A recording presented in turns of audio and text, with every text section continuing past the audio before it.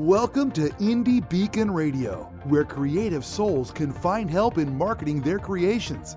You can send questions for each show on Twitter using the hashtag IndieBeacon. Now sit back and enjoy learning about our guest for this show.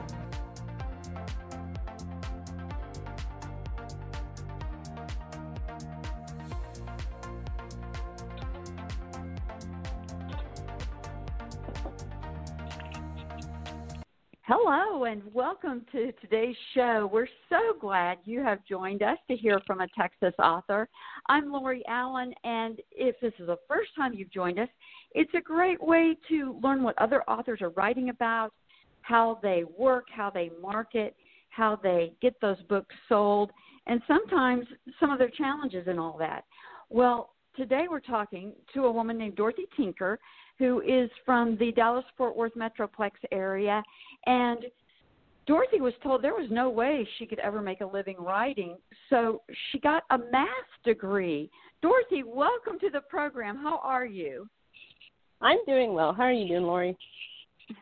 Good. So have you done anything fun with your math degree, or is that way behind you in another lifetime?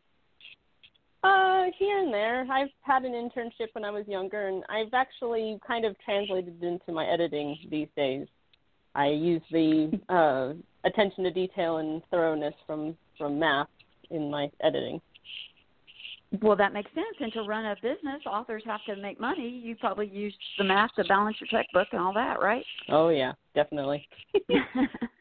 Well, let's talk about more fun stuff than math.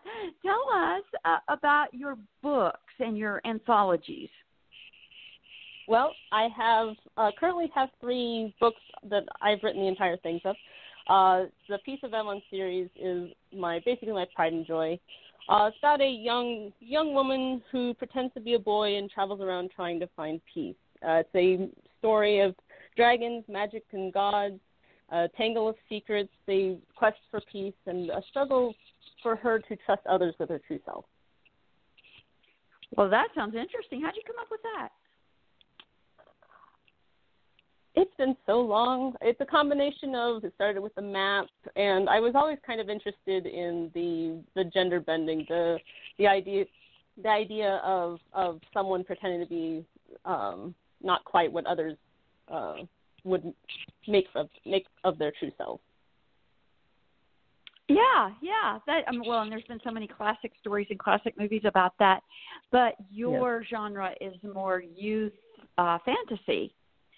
So It seems like it would fit in pretty well with that. Mm-hmm. So who's the typical reader that you're going after?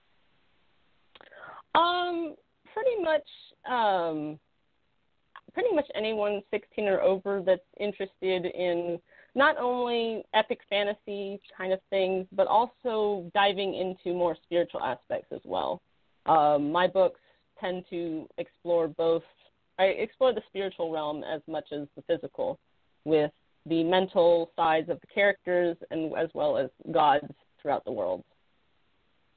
Well, and let's give the titles of the books. And Piece of Evan, is that right? Piece of Evan, EVON, is the first book, and then Gift of War is the second, and Lost King is the third. And right now I'm working on Forgotten Goddess, which is the 4th book of that particular series. Cool. So are you going to have any more in the series? You going to start a new series? What's your plan?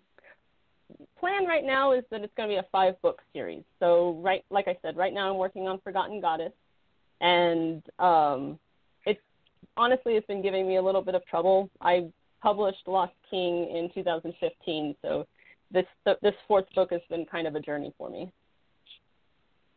Well, we were just talking about how you might be able to encourage other authors who are having challenges. How are you getting through this challenge? Leaning on other writers for help. I'm really big into connecting with writing communities. So it can be a struggle to do it alone. So just having the support of other writers and knowing that I'm not the only one who's having that kind of struggle helps me get through it. Oh, yeah, I bet. Do you get good tips or advice when you reach out like that? Tips, Definitely. I'm part of a community, a women writers community on Facebook. It's pretty large these days.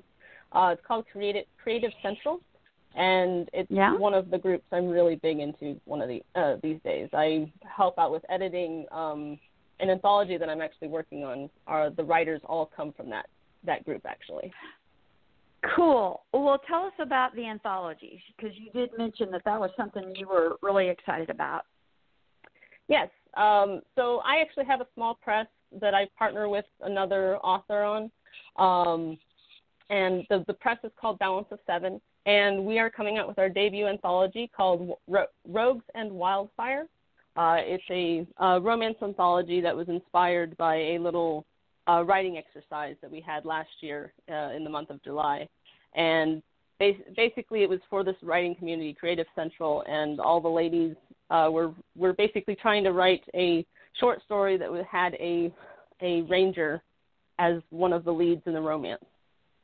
And it is coming out July 31st of this year. And we're not doing pre-orders, but we do have an email list that we are going to be basically nudging people when it comes out and saying it's out and it's ready to be delved into. Well, that's exciting. Now, if you want to find out more about Dorothy Tinker's books and how to get a hold of her and get on that email list, you can find her at the Texas Author site, and you can go to books.txauthors.com. Well, Dorothy, it sounds like you're doing this full time, and you don't have to have a math day job to support your writing. Am I interpreting that right? At this point, pretty much, I do editing as my day job. I do freelance editing, so I work. Yeah. Yeah, I do full length novels. All right, go ahead. Sorry. Oh, I was trying to get you to expound on that. Tell us more. Full length novels. Anything else? I've edited full-length novels. I really specialize in short stories and articles. I do a lot of anthology work. I've worked with Houston Writers Guild and Inklings Publishing with all of their anthologies. I'm actually the copywriter or copy editor and formatter for Inklings Publishing in Houston. So all of their recent novels and anthologies I've copy edited and formatted. Houston Writers Guild is coming out with their most recent anthology, Outside the Window, later this fall, and Inklings is coming out with their Eclectically Magical anthology later this fall as well. Wow, that sounds like it keeps you busy. Do you have trouble finding time to write? It certainly does. A little bit, yeah. I'm still in that phase of trying to juggle everything. Yeah. When you find a secret formula, will you let us all know? I will certainly get the word out there. Dorothy, what do you do to market your books? I do a lot of conventions. I'll go to like anime conventions or literary conventions. Actually, anime conventions are my better bet. It kind of turns out that, a novel is a novel concept at an anime convention, so it kind of stands out a little bit more. So I'll do things like Anime Matsuri in Houston, or I've done Anime Fest up in Dallas area. I've even gone as far as MechaCon over in Louisiana as well. Great. Do you have a special table where you say something or make a special offer? How do they say, oh yeah, we need to read a book about this? I generally I have kind of a design for my table, and like I said, I'm actually in the process of that process of juggling stuff. So things are in a bit of a change at this point. But I usually have a set layout for my table that's got bits and pieces from my books, like maps, figurines for my characters, because I have a dragon and two horses in my books that are main characters, as well as the two humans. So I have figurines for each of those, and those tend to draw people in. because they. Oh, that's cool. If yeah. Someone who likes horses, they get really interested because of that. If they like maps, so they become interested because of that. Cool. Well, there's a quote that says a writer cannot not write, and that's how you know that you have to do it. And it really sounds like your life. You started writing early on, and you were told can't make a living writing, but then you're back into it because you love it so much. What advice would you give to people who are told, oh, you can't do this? If it's your dream, stick with it. I mean, that has been basically my entire life. When I got out of college, I took like 2 years just to try and settle into a job, and by the end of those 2 years, I was like, I'm not getting any closer to my real dream, and writing is what I really want to do with my life. So I thought I was settled in enough and decided to just go for what I really wanted to do. Well, good for you. Thanks for being such a inspiring role model on that. That's great. We are about to take a break, but Dorothy Tinker is who we're talking to tonight. And Dorothy, when we come back from the break, I would like to hear any tips you have for people who do want to write in terms of having a routine or just some things that really work for you to get those words on paper. And then also, because you are copy editing, let's talk about some of the most common mistakes that you see in people's writing, people who are trying to write books. Is that a deal? All right. Sounds good. Okay. Well, we'll be back in just a few moments. Take the time to listen to our sponsors because they keep this show running and available at no cost to you. Thank you so much, and we'll be back. Brakefield and Berkey, 2017 award-winning authors of the Enigma series Techno Thrillers, have released their first book in Audible format. The Enigma Factor is the foundational story for the series' ongoing battles against cyber assassins using technology, today's weapon of choice. Explore the digital threats of fighting for lost identity, struggling with mutant computer viruses, or commodity market manipulation. EnigmaSeries.com reveals the intrigue and intelligence of digital combat in our 21st century. Available in paperback, ebook, and now Audible format. Bourgeois Media and Consulting, a book publishing consultant where creative inspiration is realized. More at bourgeoismedia.com. Well, hello there, my friends. My name is Randy James, independent voiceover producer in the Dallas, Texas area, available to write and record a 30-second commercial, much like the one you're hearing right now. It's a great way to help increase awareness and exposure to your book title. It's easy to do. Simply call me and we'll brainstorm on a few ideas, and in a few hours, I'll whip something up and send you a digital file ready to use. Remember, call or text me, Randy James, at 214-762-1942.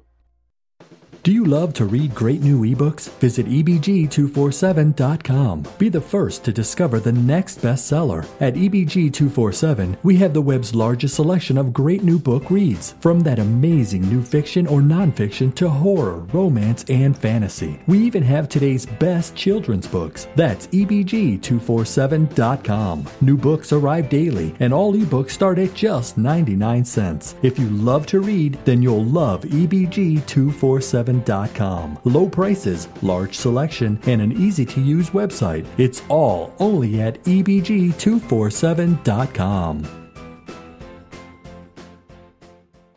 Living under a theocracy is tough enough, but out of nowhere, a secret mission threatens everything in a common soldier's life.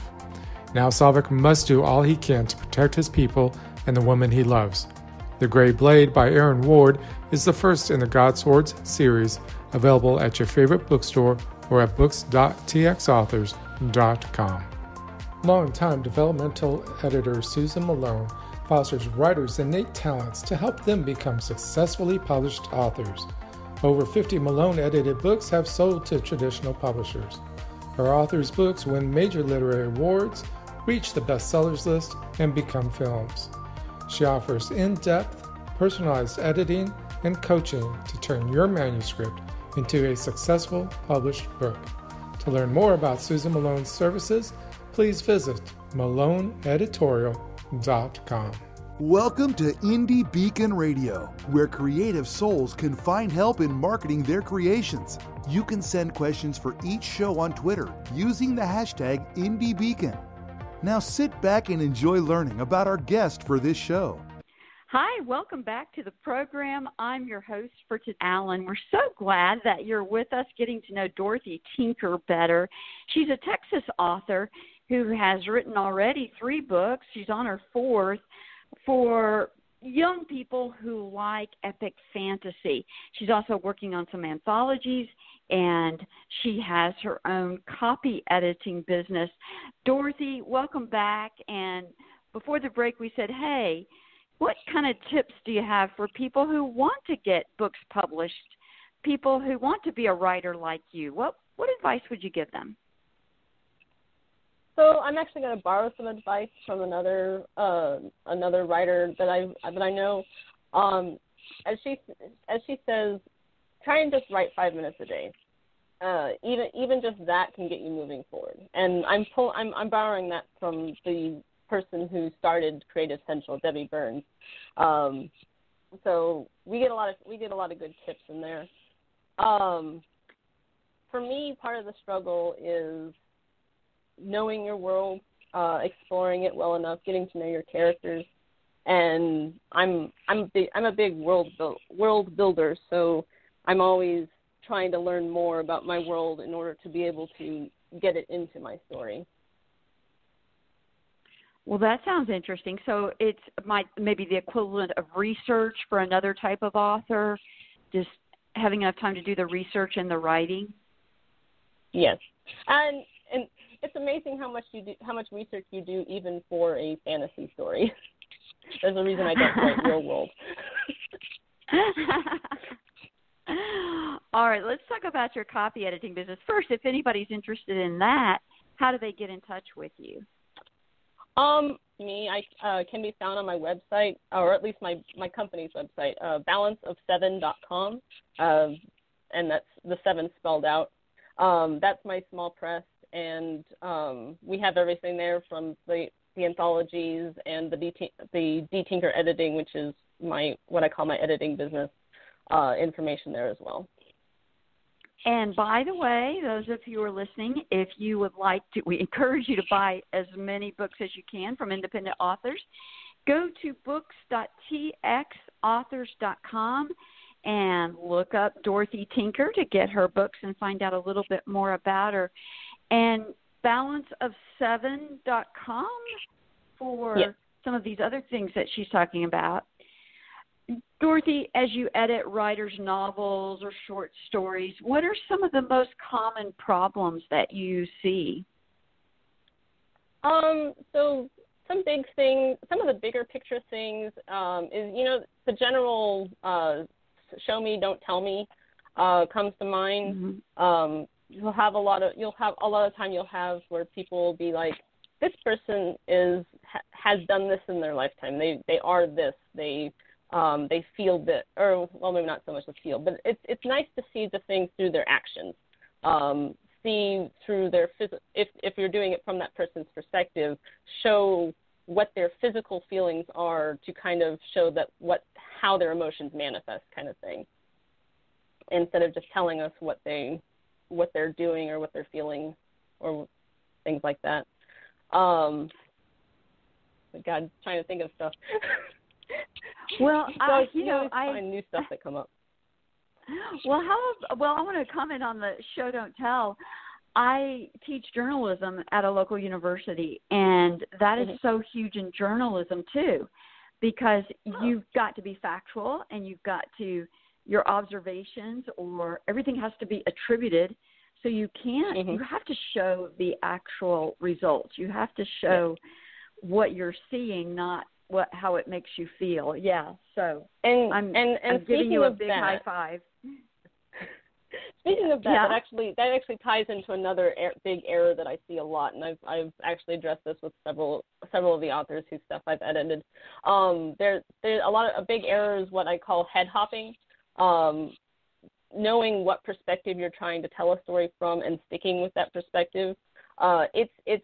It's not a bad thing to tell a story from multiple people's perspectives, but in a single scene, you want to be able to see the scene from one person's perspective a lot of the time. It's been done in the past where omniscient can be anybody at any one time, and it can be really confusing. And I think these days, omniscient has kind of been more defined as omniscient is multiple people in one story. Unfortunately, in one scene can be really confusing. You don't know who's great supposed advice. to be Yeah. telling the story there. Yeah. What about just some routine grammar, spelling, punctuation errors? Do you see some recurring themes among those? There's some. Unfortunately, going into detail on them is a bit difficult because of just how much it would take. Dialogue, the actual punctuation around and capitalization around dialogue is a big one I see. Where if people have a dialogue tag after the actual quote, they period and capitalize the dialogue tag when it's supposed to be comma followed by a lowercase dialogue tag. But that's part of the nitty gritty. Do you do much marketing on social media? I do. I have both Facebook and Twitter that I do. Actually, with the Twitter, I do both author and my editing. Great. And I'm betting that when people hear you have a small press, they want to send you their stuff so that you might publish it.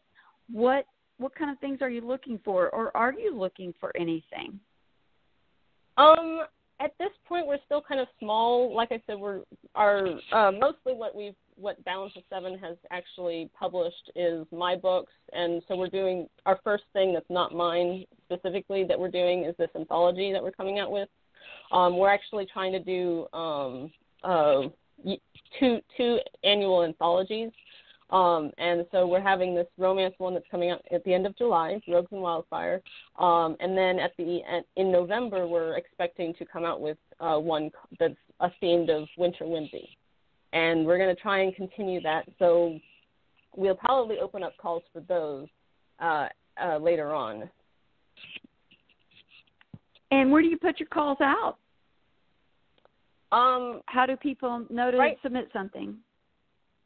Well, right now it's kind of a local calling. Once we get more stabilized in it, we'll start going into larger things of putting the calls out on our website and Facebook and reaching out to more things like Duotrope and stuff like that. But until, like I said, we're still kind of small. I'm the only person who's doing the reading, so it's trying to find time for that on top of everything else. Yeah, I'd say that's kind of small. But Dorothy, I have to hand it to you. You're doing so much, and you're still, officially an author. So that's exciting. How did you find out about some of the organizations like Texas Authors and some of the other places that you network with? So my first encounter with Houston Writers Guild. I used to live in Houston. I lived there for about 7 years, I think now, before I moved back up to Dallas. And when I first published, I was not connected to any writers community. And that's another tip I'll give. Before you try and publish, connect with a writing community. Find your way to somewhere where you can get feedback from other writers, where you can get tips on how to do it, because I've had a very long journey that was kind of messy along the way. And it would have been a lot easier if I had like the Houston Writers Guild was my first one, if I'd had the classes that they offer and the critique groups that they offer when I was first doing my original book. But then through the Houston Writers Guild. Oh, I'm sorry. Go ahead. Go on.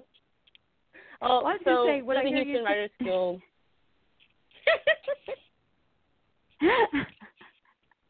Hey, live radio, right?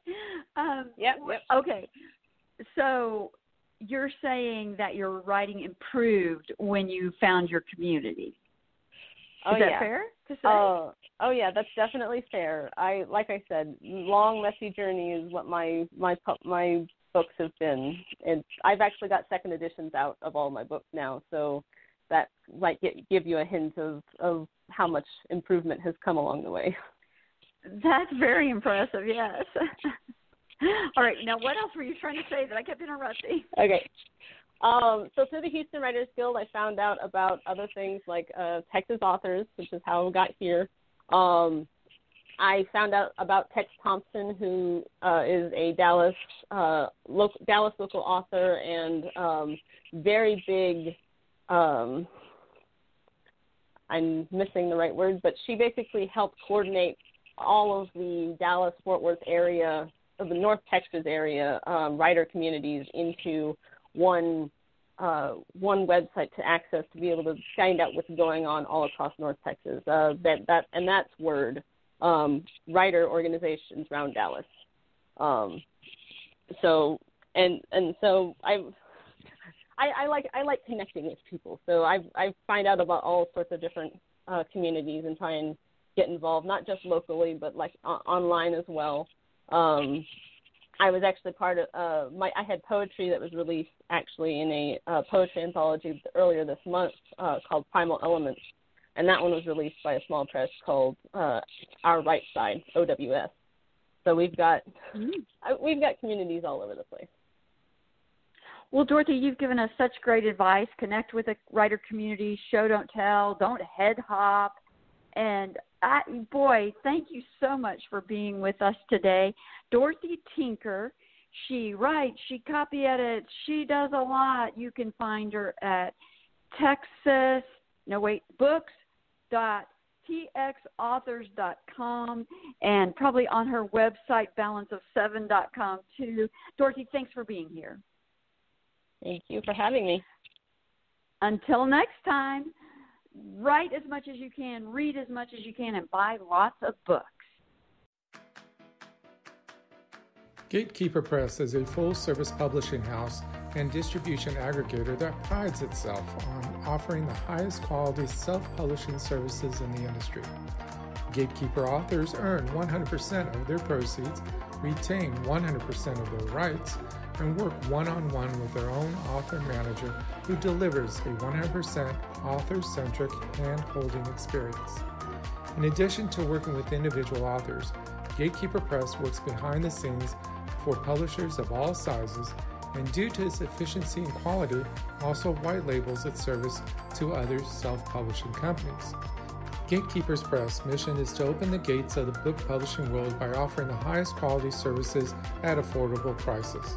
To learn more or to read some of the testimonials, go to gatekeeperpress.com. Thank you for listening to Indie Beacon Radio, where creative souls can find help in marketing their creations. To learn more about Indie Beacon services, to be a guest on the show, or to advertise on our show, please visit our website at indiebeacon.com.